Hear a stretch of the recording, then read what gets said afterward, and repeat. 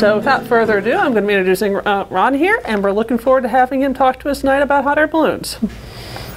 Okay, well, thank you very much.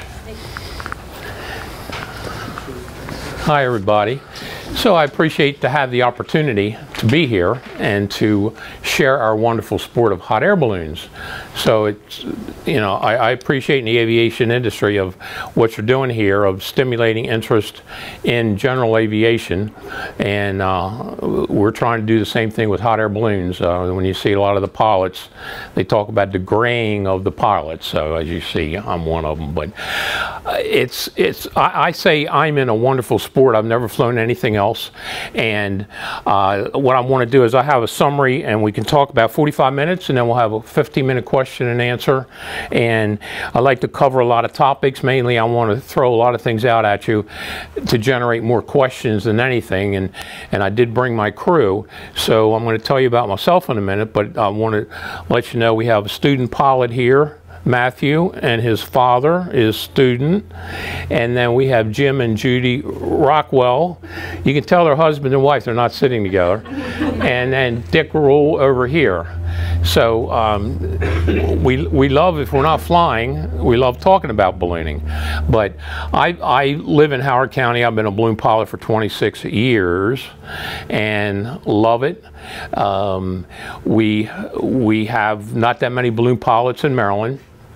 So I feel like we're an elite group that when you see a lot of other aircraft, it's still a rare event to see a hot air balloon.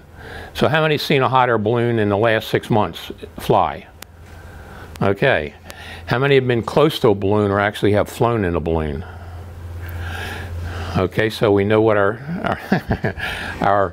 starting point is. So that's what I want to get into, talking about the pilot. I want to talk about hot air ballooning, the ones that have said I've never been near or up close to a balloon before. We always like to talk about, during our hot air balloon flights, we have a ceremony at the end of champagne or apple cider, and we talk about the first balloon flights in the not only in the country but in France. And the quick story goes that the first balloon flight took place in 1783 and in France, and they call them the Montgolfier brothers. To make a short story on that, they decided they had a silk factory, and they found out that by putting silk in a form and lighting heat and charcoal, that this thing would lift up. So in testing it further, and I'm so thankful for ordinary people like me that can fly a balloon from the day one, and that's what we're going to say here. That's my balloon called Dreamstar. And the Montgolfier balloon back then, they put a chicken, goat, and they said, okay, well, let's see if they can go over the hill and land, and let's see if we can get, who's the first volunteer? I'll get in there and let me try. Then the first volunteer got up, went over trees, landed, and that's really how they got started with figuring out if a hot air balloon could even work. So it was perfected with let's say charcoal, heat, silk, and where it has progressed today, we'll talk a little bit more about it. What we're going to talk about is a nylon envelope, and we'll ask all of you to pass these around, and you can see nylon. We like to do this with the schools and presentations that we make. When some people always often ask, well, what happens if you're flying and a bird flies into your balloon? You know, the idea is they think it's going to rip it, pop a hole, and shred it. But I really like anybody here to pull on it and rip it, and you can see how strong and durable it is. It's ripstop nylon and very strong. So I think that's our starting point to then talk about, you know, how a balloon flies. We're going to talk about safety. I like to talk about pilots, our crew people, and talk about our passengers and the flights in general. So that's what I'm going to try to cover in the next so many minutes. So to start out, I'd like to start with some pictures.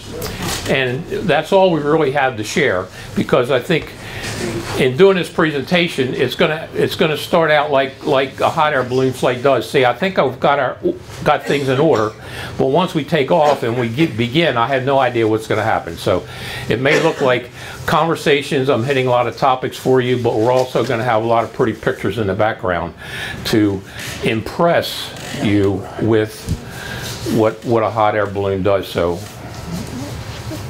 go back to.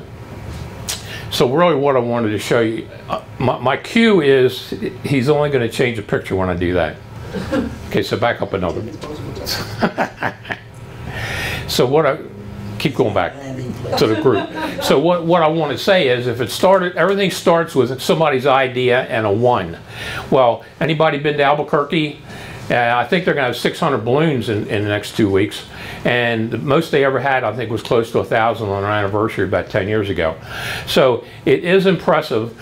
And some of our topics are such that, well, why is ballooning so interesting? We'll talk about festivals in a little while. I think there's a resurgence in ballooning for some reason. In the last year, we've been overwhelmed with 2 festivals that we did. With, when you say you trend, and then this year you had 5 times the amount of people coming out that you didn't expect.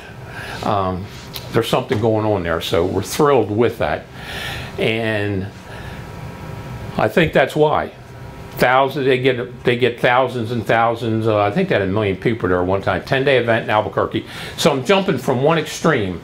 You saw my balloon a minute ago, a festival up in Dansville, New York, on a hillside, and it's such quiet and peaceful. And then you can go to a big festival and see pictures like this. So there are things like that that I think impress and overwhelm people that want to get a little more involved or want to know a little more about hot air ballooning and how it works. So what I'd like to do is, since most of us have always seen either on TV or pictures, you've always seen balloons in the air. So what I want to do is show you then, and thank goodness for GoPro, and we'll see for the other ways of taking pictures, but this is what you see in a balloon a few hundred feet up in the air, family just floating along, and before the GoPro cameras, a lot of fantastic pictures that we're seeing on YouTube and other places. So there's a family flying along having a ball in Dreamstar balloon. And as we are jumping around pictures, as you see with Scott, when we lay out, sometimes it's a little tight area, and he's right up against the buffalo in the launch site. So as we start expanding the operation to say, well, what do you see up there at 1,000 feet? The disadvantage of fixed wing is that things are going by so fast. I like to think that ballooning gives you this calm, relaxing, slow motion effect that you really see things that we all take for granted, but the farmers and the corn and the layout, when we can fly 5 feet over corn, just enjoying everything, it's a whole new sensation in aviation.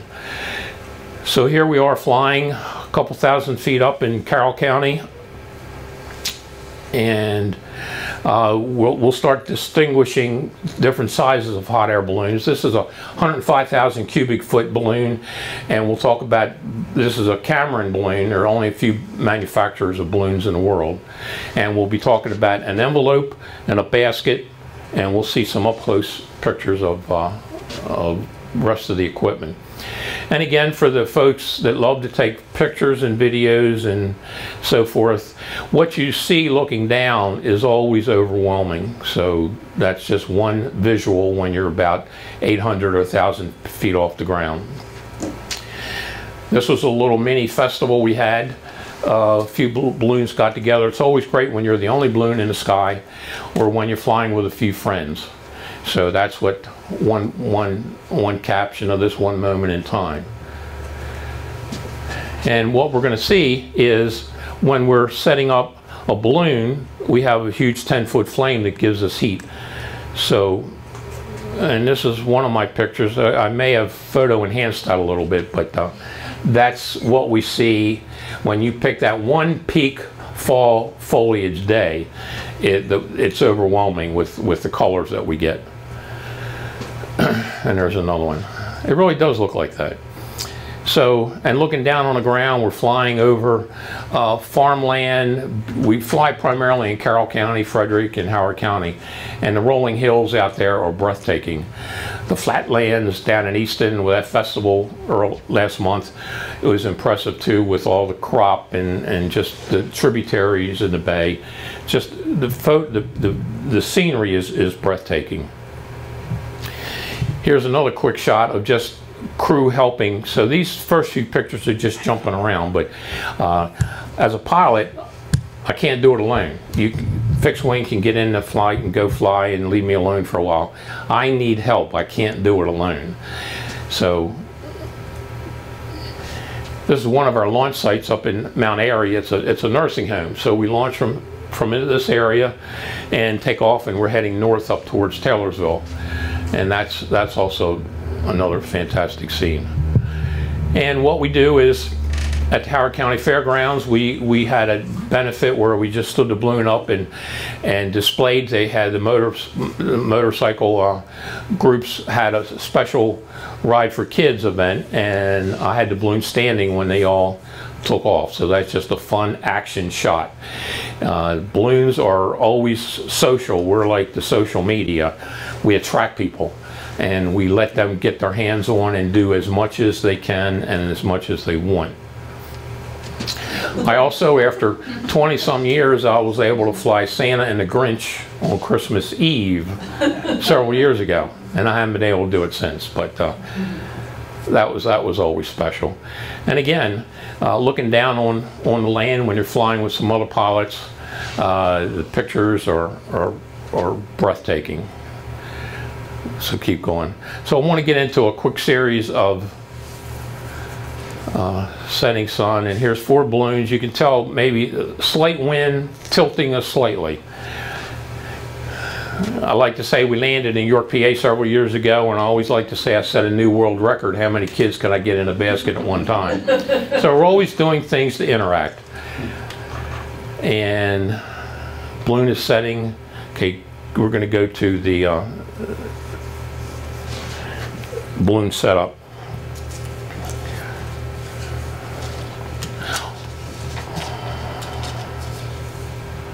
And we'll go through these pictures rather quickly, but some of the points I want to bring out. Matthew, at his young age, he's Dreammaker Hot Air Balloon Team. They put together a system this past year.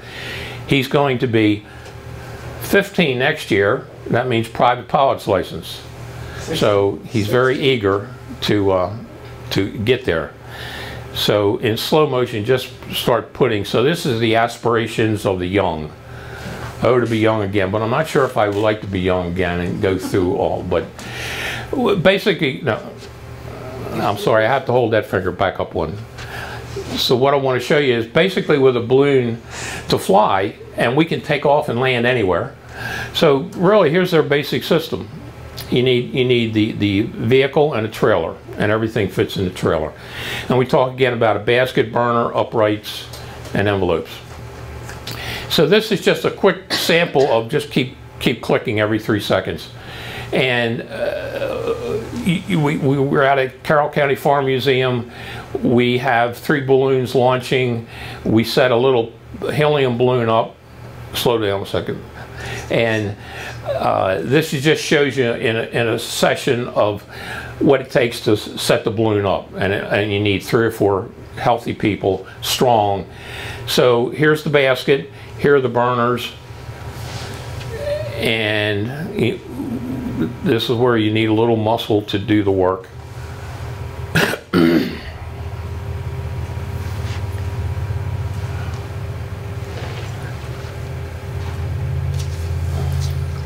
So while we're setting up and planning and doing this, prior to that, we spend more time planning and estimating whether we're going to be able to fly right at sunrise or an hour and a half before sunset. They're the only times of the day you'll see a balloon in the air. You might see somebody once in a while, but So we've agonized over the weather. We need less than 7 miles an hour on the surface, less than 19 knots at 3,000 feet. So they're kind of standards you go by. And then if you believe the forecast, you know, you shouldn't fly beyond that. But conditions change. So as we continue slow motion and setting the balloon up so we can keep going. So we're laying the envelope out. The envelope, this one is a 90,000 cubic foot balloon, and it's multicolored. It's a 1995, what is it, 2000 package. 2000 RX-8 330.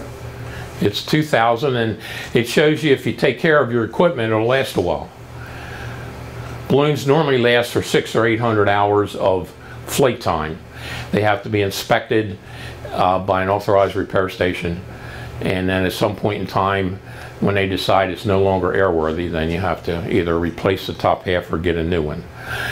Here's where we have a fan, like they use fire departments to blow smoke out of buildings. This is cold inflating. When the balloon gets about 2/3 full, as it is right about there, we'll see Matthew get in there and hot inflate, and the balloon starts taking shape. Makes sense. It's looking like it's something that should fly. So while we were making those decisions on whether we should even fly or not, and then you need a little help from your friends, we need wise decision making by the pilot. We need a good weather day, and then we need some good crew to make it all work. All for the sake of maybe trying to get a 45 to 60 minute balloon flight in. When you have propane tanks, you either have 30 to 40 gallons of propane on average size balloons, and you're only good for maybe up to an hour of flight time. So here we are with a nice big huge 10-foot flame. We put out 15 million BTUs out of each burner. You only use one burner at a time. But the idea is you then take off. Looks like student pilot happy because he got the next phase to launch. So here's the Carroll County Hospital, and we take off.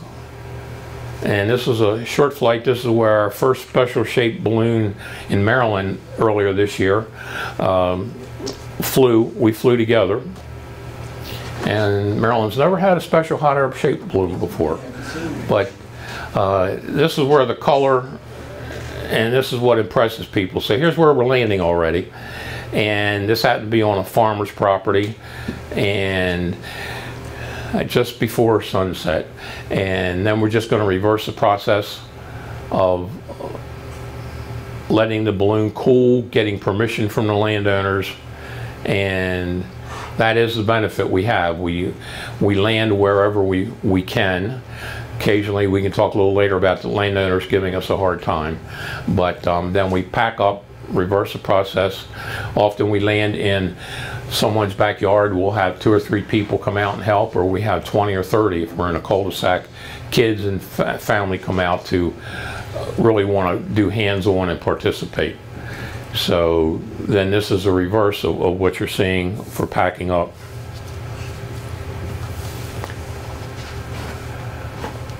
And then we do a traditional champagne or apple cider toast at the end of the flight. And that's the Dream Maker. So we're going to go on to show you what a typical flight looks like. Which one you like? And this is Darlene's flight. So we're going to see, again, in a lot of pictures, but we'll try to capture it in a little faster way. But we just wanted to show you, again, balloon setting up. We're taking off, and this time we're taking a friend on a flight. And this was an early morning flight with 2 other balloons. Little mist and haze. Again, out in Carroll County, we never know. We get up in the morning and we're going to be socked in with mist or haze or whatever. Balloons are really, you know, we need almost perfect conditions to fly. Then they say, well, when will you not fly? Well, it's certain standards that pilots have adjusted. As you know, some pilots will fly in certain conditions, others won't. It's the level of experience and what they feel like they can do. That happens with any flight in aviation. So as we're proceeding here to set the balloons up and lay out, this is a gentleman's property up there in Carroll County, allows us to, because he has room, to launch when the winds are out of the north and east. We have about 8 or 9 launch sites based on wind direction. We're also right on the edge of the SFRA, DC, so we tend to stay outside of that area. So that's where you see 3 balloons coming up, and you can look inside the balloon, and we're doing a visual test. When you walk around and check your aircraft, we're doing that visual in there, make sure that we didn't rip or tear anything on a previous flight, because that has happened occasionally where you didn't know you ripped the balloon while it was packing up on the ground until your next flight, and then you're loading up in a big hole. Will certainly ground you for that flight. So it takes about 30 minutes to set the balloon up with our A-team.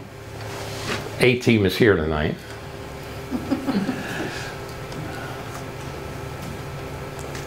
What would really be good is if music went along with us. Start singing, Ron. And we do everything in slow motion. We're going to see, we have, on one of the pictures, you're going to see we do a fly tech. That's our instrument telling us going up and down. And what we generally don't want to be doing is going up or down more than 200 or 300 feet a minute. You try to do everything in slow motion with hot air balloons. 600 feet, sometimes do it for testing, that, you know, if you really needed to drop fast to get into a space. So there's the fly tech, and you can start seeing the burner and equipment overhead. And then when you're flying with other balloons, we like to take pictures of each other.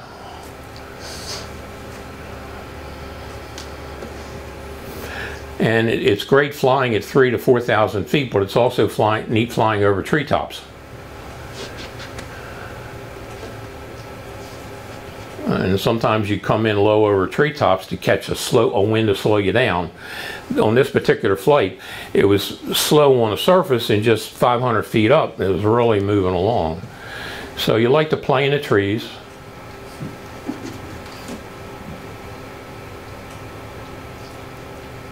And we're kind of always doing, I don't have any pictures of us, a lot of ponds and lakes and reservoir out in Carroll County. We like to do a little splash and dash with a basket, as we did just the other day. Yep. First splash and dash. Not good at all.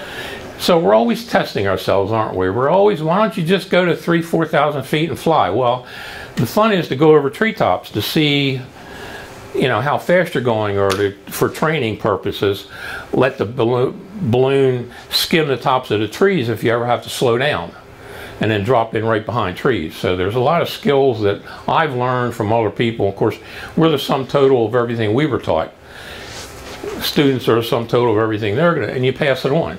Well, we pass on bad traits and we pass on good traits. So you like to think that the new generation is learning all the right things, because we do get stale after a while, as they say, don't we? So that's a typical balloon flight. And here's another pilot, Patrick, doing a champagne toast with the family. And then we pack up and go home and talk about refuel, and then we talk about our next flight. So now I'd like to talk a little bit about balloon festivals. And anybody been to a festival? Okay. Did you work a festival? Which one did you go to? I went a year ago to Albuquerque. Oh, great. And a month or two ago in Western Jersey, Reddington. New Jersey? Yeah. Yeah, that's the biggest on the East Coast. Went to one in upstate New York in Janesville. Uh-huh. Yep. Yep.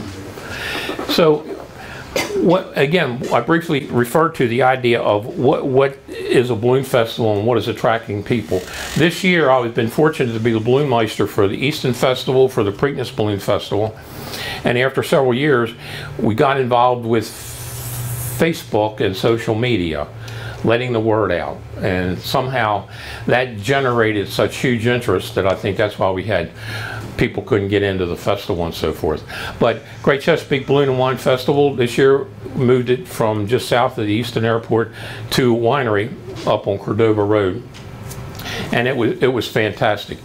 This is a picture from last year in Easton, and this is the beginnings of a balloon glow. So we'll see daylight pictures and we'll see getting near dark, and that seems to be a huge attraction and interest with people. Just watching the glow for 20 minutes. Glow, no glow, and it's beautiful. Pictures can't really capture what's going on. So here is what then the wine festival looked like. And it's called Triple Creek Winery. If you ever like to do, I'd suggest going over there and hanging out there. Great family that owned the place. But this is where we had, I'm saying 12 to 13,000 people, and we were expecting 4,000 because that's all we were getting the last 3 years. So, how do you, whoever's in marketing and understanding marketing, how do you deal with that? We had huge success at Preakness. We had huge success here, and the price of success was kind of like we were apologizing because everybody got in, they loved it. The thousands of people that couldn't get in because of traffic, they were nasty and mean, but they had to vent their anger somewhere, and they did it on Facebook. So, okay, so we're going to see the clown. It's the three faces. He calls, pilot Mark Meyer calls it Carnival. And then we're going to start seeing the teddy bear. Chuck Wagner lives in Delaware, that's his balloon. And then you have a lot of ordinary looking balloons. But they're still impressive. It's always like, you know, balloon is so overwhelming and impressive looking, but it takes a special shape to dazzle everybody. So, and some different pictures. When we say tethers, we had 2 balloons going up and down, and then we had hundreds of people in line to do tethers, and not enough hours in a day to get everybody up and down to satisfy everybody. So there's another issue, can't deal with demand. So okay, so I had 2 balloons.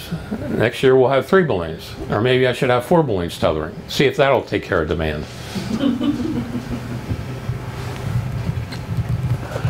When we see all these beautiful pictures at festivals, our main flying season on the East Coast is April through October.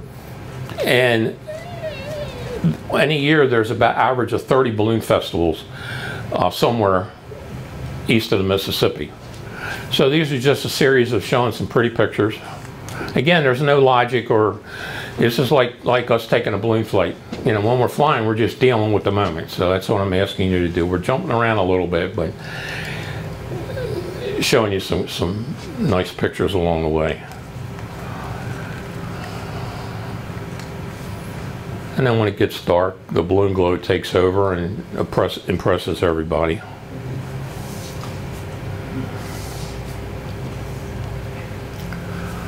And every once in a while you get an exceptional photographer, Betty Fowler. She took some great pictures up at Preakness that won an award with New York, USA Today magazine. So here we are flying low over. I like to say we kiss the tassels of the corn. We go high, low. We try to avoid farm animals. We try to stay high. We try to respect the landowners. We get complaints. We try our best to deal with it. But sometimes, I don't know how to explain it. 90% of the people and the farmers love it, but there's always somebody, isn't it, that's going to give you a hard time. They had a bad day. They don't want you there, even though we didn't damage and we're on the corner of the road.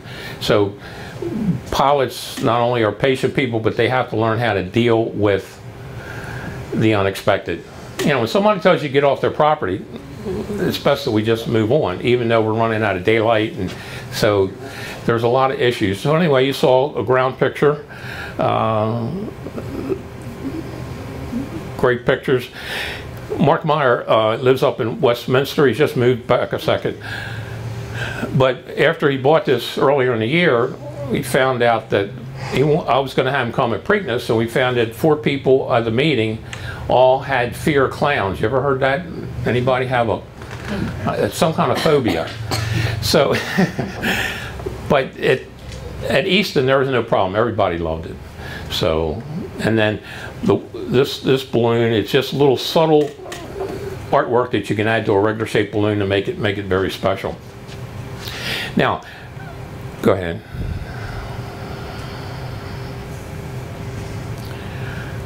And the background, these are just a small sampling of the pictures. I'm going to encourage you to go to YouTube and put in festivals in Easton, and I mean, it's unbelievable amount of pictures that are out there. And again, you can see the different size balloons.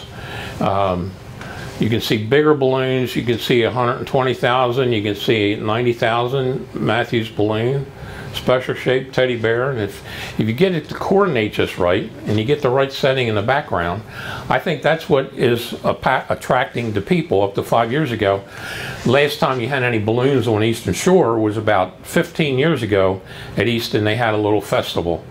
And after that, it's been nothing. So hopefully we're going to be able to bring ballooning into the Eastern Shore and get the interest going.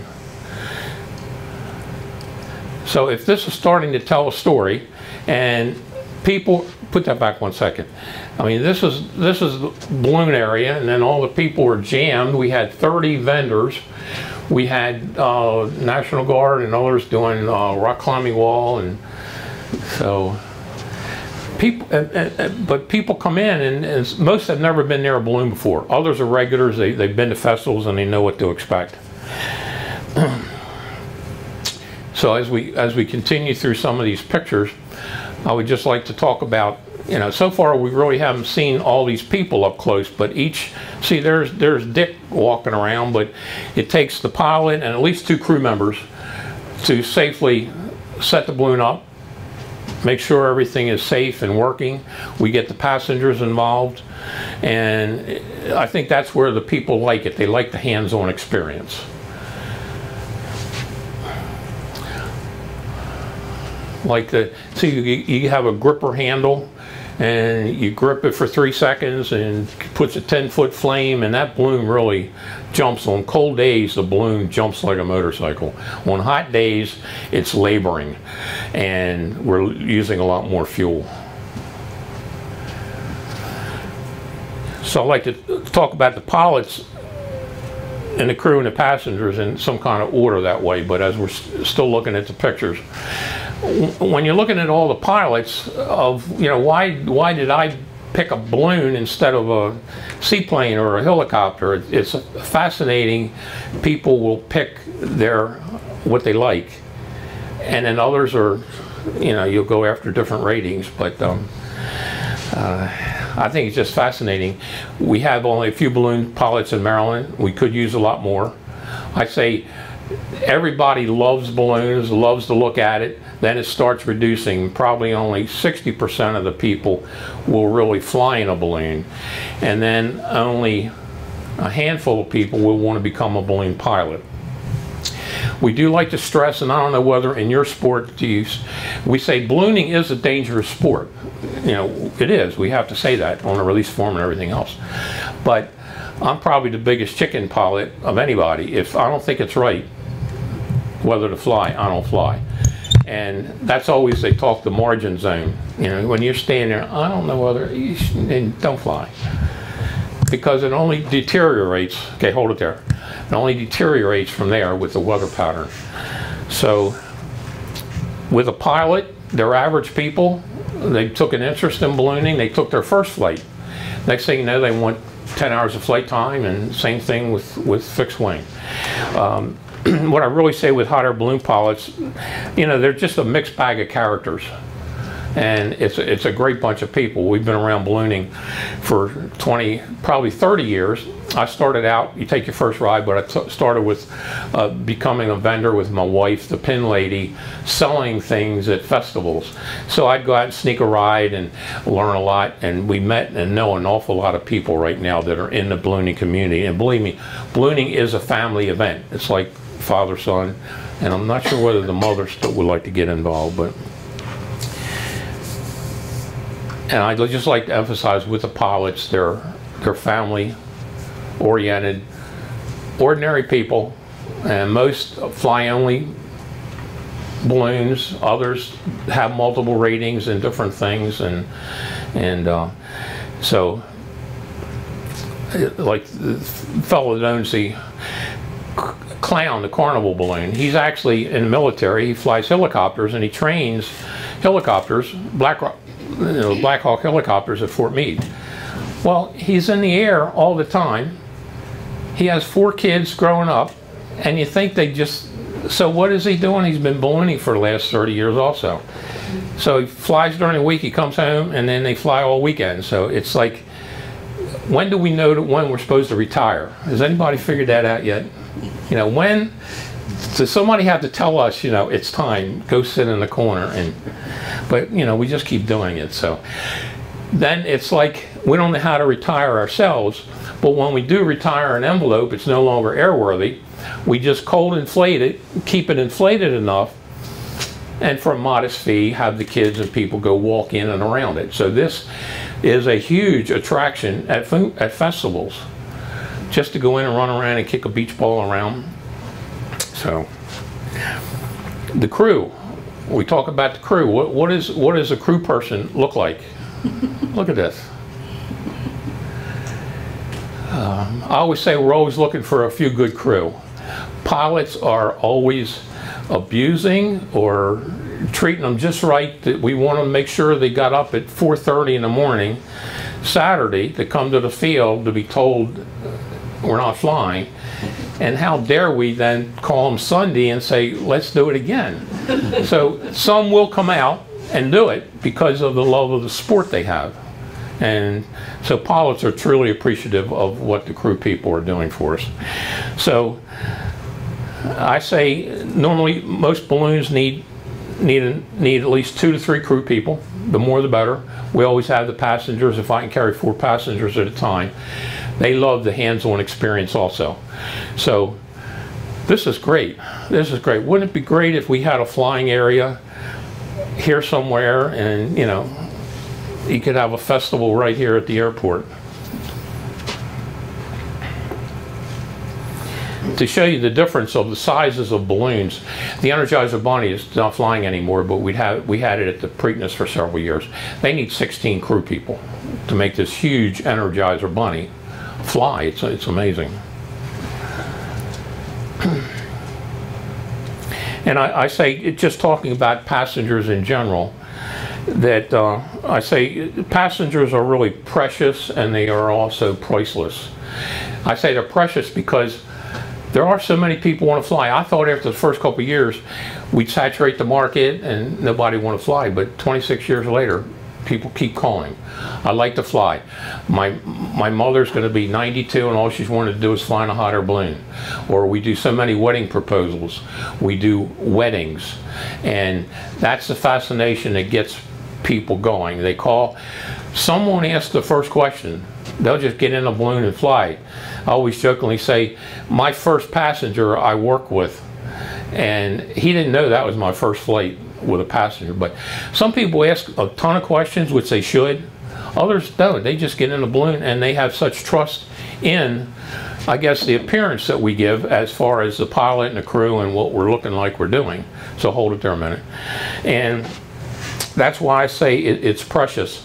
And then just generally with the stories, hearing when we just presented a flight and we did the champagne and letting the folks talk and say what they thought of it, I love the feedback from them, because so many times people are saying things that I've never heard before about, why did you do this? Well, I loved it. Did you see this?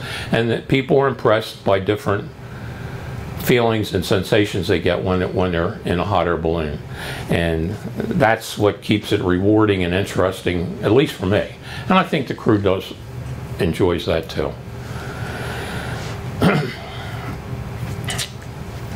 Let me see here. So I really just want to talk about safety for a minute. I lost track of time. We started 10 minutes. Do I have a few more minutes? Okay. Talk about safety in general, just because that's all part of what we do and what you do. And what do you fly, sir? Nothing. No. Okay. Anybody flying anything special? Okay. What we have is, I say with safety, ballooning is still one of the safest sports in aviation. We had a tragic accident in Texas. And just for curiosity, because I found this interesting too, how many know about the balloon accident in Texas? Okay. Heard about it. I didn't hear the Okay, details. most of you did. We were afraid that, you know, demand would slow down a little bit, but I found out that many people didn't even know about it. And I mean, it's terrible. When accidents happen, they're always on video. It's always the worst case scenario. And, but as I said here, I say pilots have the opportunity to attend safety seminars every year. Pilots are recertified every 2 years, as we know. Balloons are inspected yearly by an authorized repair station. And simply what they do is, you know, you test it, and it's good for 500 or 600 hours. They have a 40-pound pull test on nylon, and if they pull each color, and if it doesn't rip, you're good for another year. So you're always cringing when they're, and that's a lot of pressure. But if it fails, then you either replace the top third, or they're saying, sorry, you're balloon, you need to go buy a new one.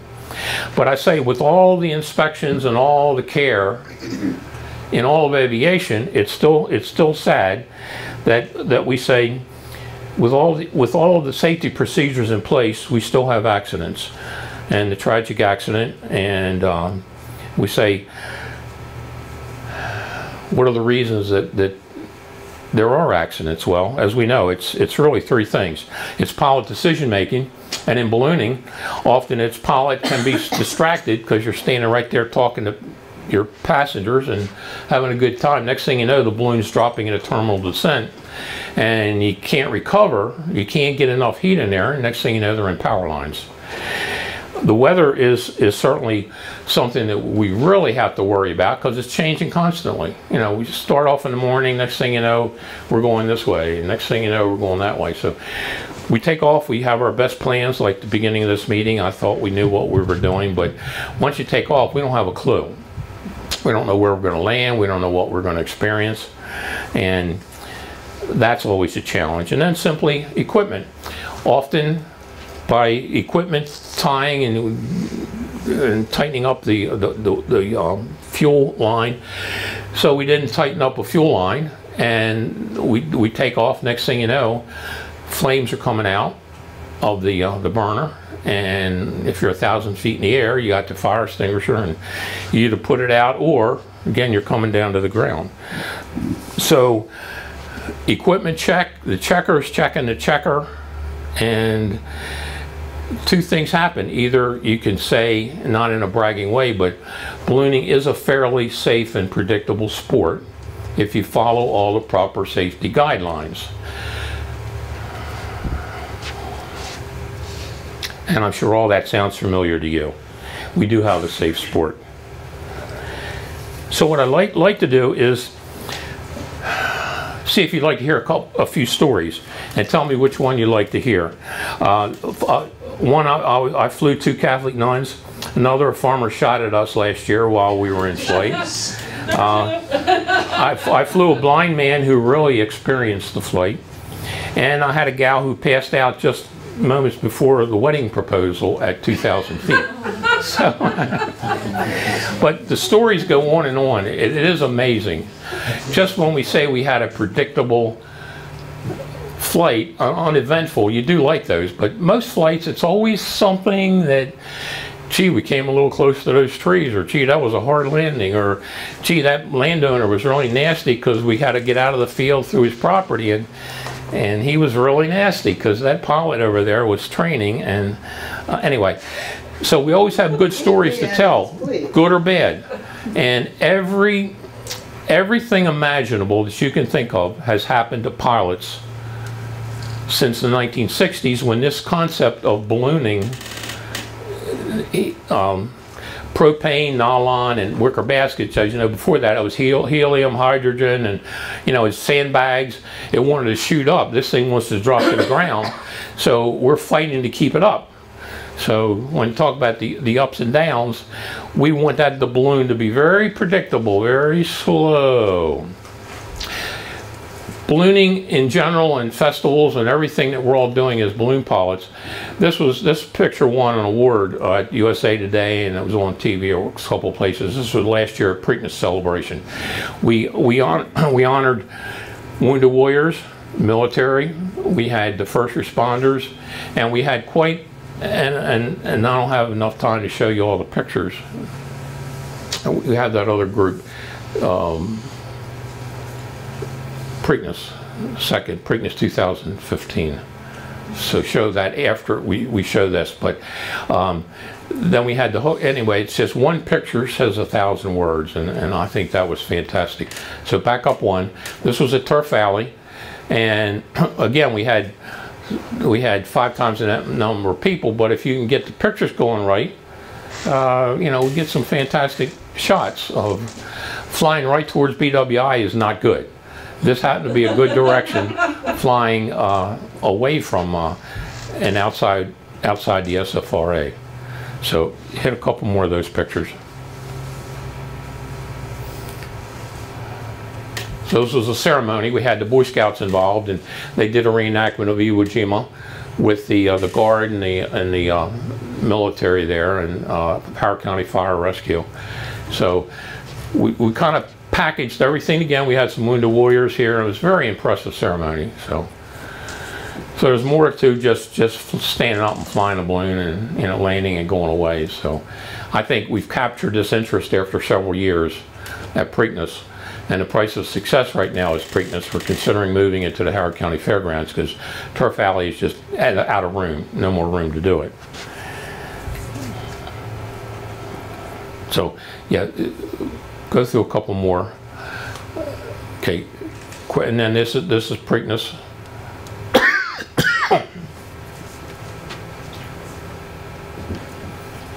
And the glow, and the elephant is one of the big special shaped balloons. And that was 16 or 15. Yeah, now I'll do 16. And I want to show you just a couple more pictures, and then we'll have some questions and answers.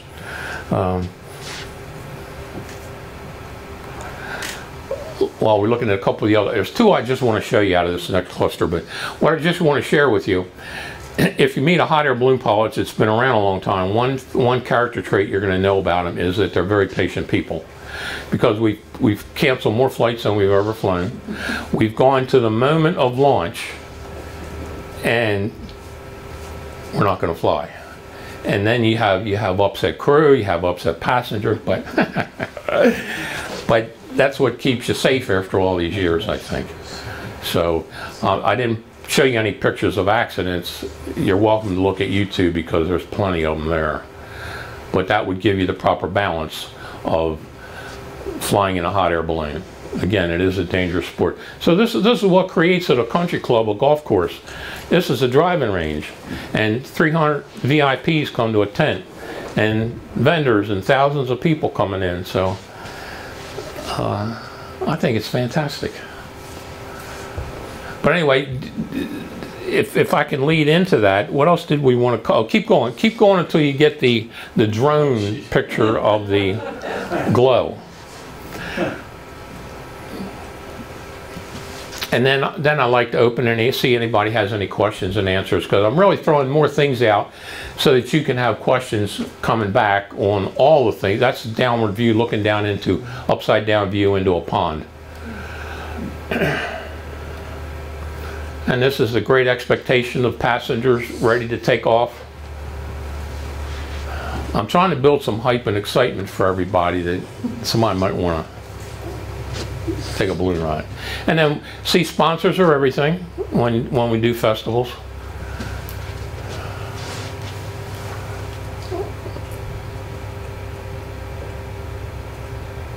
Now this is what I like, hold it there. So of course the drones are in trouble with everybody.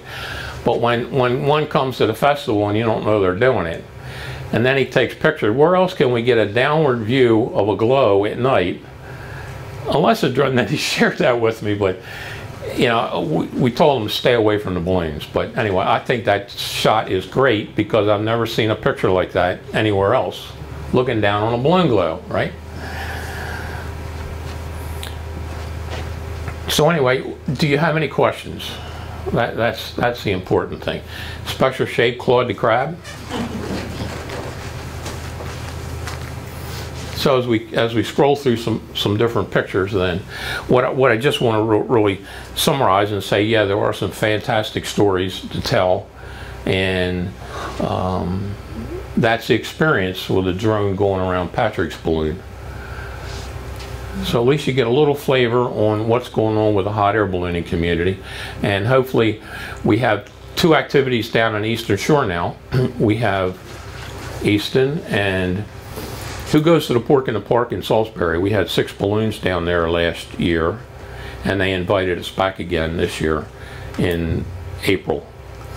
But so I'd love to do some more activity with hot air ballooning on Eastern Shore. So, anybody? Question? Yes, sir. I don't want to start off negative, but what is the most common type of accident? Most common type of accident? I think it's hard landings. Hard. And most accidents and injuries happen before the balloon takes off or after it lands. And unfortunately, 2 occasions where balloon will come in for a landing and everybody's holding on to the side and somebody jumps out a little too soon. So it's weight displacement. If somebody gets out, the balloon all of a sudden is jumping up in the air. Next thing you know, one of the crew didn't let go and they're 30, 40 feet up and they fall to their death. That's happened a couple times now in the last couple years. But just hard landing, and that's where we always never get it right with the crew, with the student pilots, because it's burn, burn, burn, and you want to come down and just hit the ground just right. And other times you'll hit it, a little wind shift, and then it's boom, boom, and then you're really windy conditions, you're hitting and balloon lays out and you're dragging along. So, and then you're prone to, you know, hurting your hip, your leg, and then the more tragic ones are then, you know, hitting power lines. So, yes, sir. So, Your decision-making process as far as a go, no-go, I imagine it's probably, what, first wind and then cloud cover? I couldn't hear you say. The decision on whether to go or not go, you say you make that decision sometimes just before you take off. I would guess that maybe the first is wind and second cloud cover, as far as what going on. Yeah, it's more just the wind. We look at the surface winds and winds aloft at 3,000 feet. And if it's less than 7 miles an hour on the surface, and if it's, excuse me, and if it's less than 19 knots at 3,000, we shouldn't fly. You can put a pie ball, which is a helium balloon, and if it goes up and it's above the 45-degree angle, that's usually good flying. If it's lower, that means the wind is stronger and faster, and you can see it dart out. Then you watch it as it goes out, what direction it goes to, because you want to make sure it's going in to the direction you have landing, and not towards an airport or someplace else where you shouldn't be. With all the forecasts, you know, the first thing we're pulling out of the trailer when we get there is the little balloon. And part of that is, okay, the forecast said we should fly from here today. It went that way. Oh, we got to change location. So it's verifying the forecast. Yeah, it's a little challenging. We're right on the edge of the SFRA, the northern gate, and you go there because the wind said it's going to be, you know, like 180 degrees at 5 miles an hour. So you say, okay, we're going that way. And we'll put a pie ball up, and it went that way. Well, 20 minutes later, when we're ready to launch, the wind often has shifted completely, and it's taken us in a direction that is going right paralleling the SFRA. But so yeah, we're agonizing, and half the day I'm checking weather, because I can't get up in the morning and predictably say I'm going to fly that night, just because a front's coming in or it's going out. And I don't know, all of you keep track on the weather on the weekends, but I tell you what, this whole year, been so many Saturdays and Sundays have been not good for flying a balloon. and that old front is splitting Saturday night. It's either a rain or fog, or else it's breeze Sunday.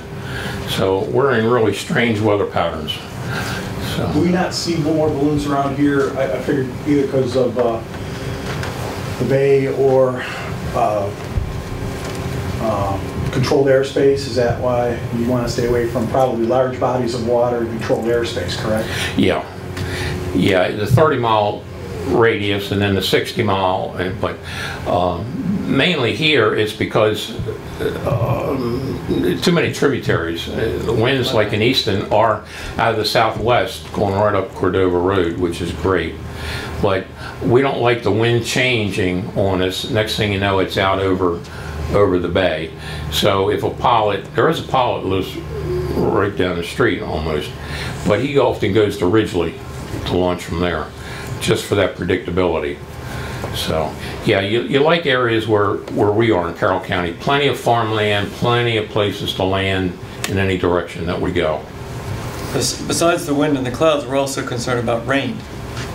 You know, we like to have at least 100-mile buffer at the time we launch before the next rain's going to be there.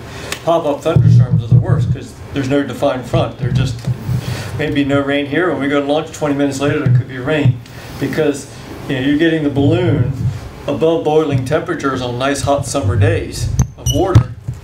That top of the balloon that's all convex can start to become a bowl full of hot water. Eventually lets go. The fabric doesn't do well repeatedly getting wet. So it's the clouds, the water, the rain, and the wind, Yeah. as you said earlier. Yep. What about lightning? Yeah, that's nasty. That wouldn't It's rarely good. I hate it when Yeah. Lightning's a rarely balloon good. gets hit by lightning. Unless you're Thor or something. Yeah, no, but I've seen some things like that at festivals that shock me, that they let the balloons fly, where we're looking out at New Jersey Festival ballooning about 6 years ago. And from Round Valley, you see these dark clouds coming and they say storms are coming, and see lightning. And they're still letting these balloons launch. So, Well, it was that's nice. just poor judgment on the organizers, but on the pilots that, knowing the same weather, would dare to take off in that. So, one interesting story, and I don't know if there are any other questions, but took off in Carroll County with another pilot a few years ago, and there were clouds, and they were dissipating. Okay, wait another 10 minutes, and it was all breaking up, clear sky, and the clouds were moving beyond us. So, okay, it's safe to take off. So we took off. And you know how they say the prettier clouds are the more dangerous and the more violent? Man, that fantastic color of the white of these clouds that were, you know, the clouds are head-ups and we're flying. And those clouds redeveloped into a thunderstorm. So we're in Carroll County, and Oregon Ridge Park was not that many miles away, but it was heading right there. So we were able to fly, and we were at the back end of this isolated storm. Well, that was so violent that the concert at Oregon Ridge, they told people to leave because it was so bad. So that's how that storm was so violent and nasty, and something went over us, but it wasn't that bad. You know, it developed 2 miles after it went over us, which I thought, I always remember that. That was because we could have been in it. We could have been sucked in, and anyway. Is there any required training for crew? Because you mentioned if you don't let go in time, it could be bad. Is there anything required? Yeah, we go to safety seminars, and the crew is welcome and also often required. FAA rules. Say what? FAA regulations for training the crew. There really isn't. But what the pilots, we've learned to instill in them, you know, the right things to do. I mean, they all could fly the balloon if they had to, because they watched and knew so much going on. But they're the things that happen. And what are some of the key sayings I have? When I'm landing and other people come around to help, I say, first rule of crewing is you never let your feet leave the ground when they're doing that, because if you're not, people are hopping out, and so, you know, that's one thing. They know to sense for fuel leaks. They know, and driving is another whole issue. Here I'm having a great time, and they're worrying about keeping up with me on the ground, and other people are not paying attention, and driving, and next thing you know, could be an accident.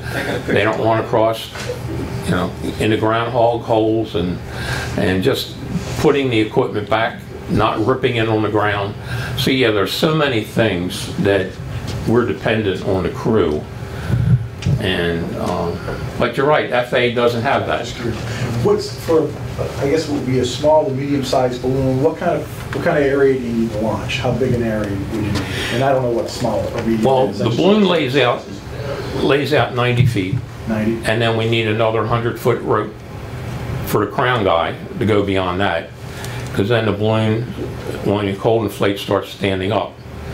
So figure 100 by 50. But then we don't know where the wind's coming from, so we really need 120 by 120 square, let's say.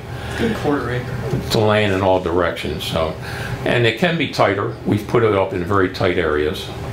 But you always wanted when you say the ideal, you want it to be, you know, where there's no, and we put up sometimes pretty close to a house where we launch from. Pretty close to trees where we say hold on and give me a little pop, so we jump up and clear the trees. But yeah, crew is invaluable, you know. Polish or nothing without crew. And any day they could walk out on me. Remember that. And you say minimum crew is how many people? I know it depends on experience. Yeah. Yeah, 2. I've had 1 crew when we've had 3 guys, getting the passengers that can help. But at least 2 crew, and then the passengers help. Sometimes we have 3 elderly ladies that we know we can't get much work from them, and we don't expect it. So then we need 3 crew. So total, boots on the ground, you need how many people? Well, Not we've done passengers, I mean, actually. We've done it with pilot plus 2 crew. We like two for, and it depends on the size of the balloon. 90,000 to 105,000. 3 is nice. 2's minimum. 3 is nice. You start going beyond that, gentleman up in the New Market area. His is 120,000. Be nice to have an extra crew member go to 3 to 4. The one thing that's probably unique with ballooning as far as crew, predominantly throughout the industry, crew is strictly volunteer. We don't get a paycheck. Pilots treat their volunteer crew well by majority. Oh, you know what? I haven't flown you for a while. I only got 2 passengers. You're hopping in. You know what? You know, we got time. The passengers didn't ride with me. They're already headed home. Who wants dinner? You know, we canceled this morning. Got you up at 4:30. We're not flying. Let's go to breakfast. So, well taken care of. So we use a flight deck. Is a flight deck used in any of the aircraft that you all? But it's the same thing. It shows us rate of descent, rate of ascent, tells us how hot it is at the top of the balloon. We could burn a hole right through the top of the balloon, you know, on a hot day. So it's about 150 degree max. And with all the little calculations we do, on a 60-degree day, you can carry 750 pounds of passenger.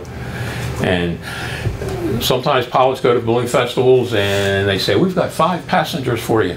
And it's a terribly hot day. That pilot's doing their darndest to get that flight up.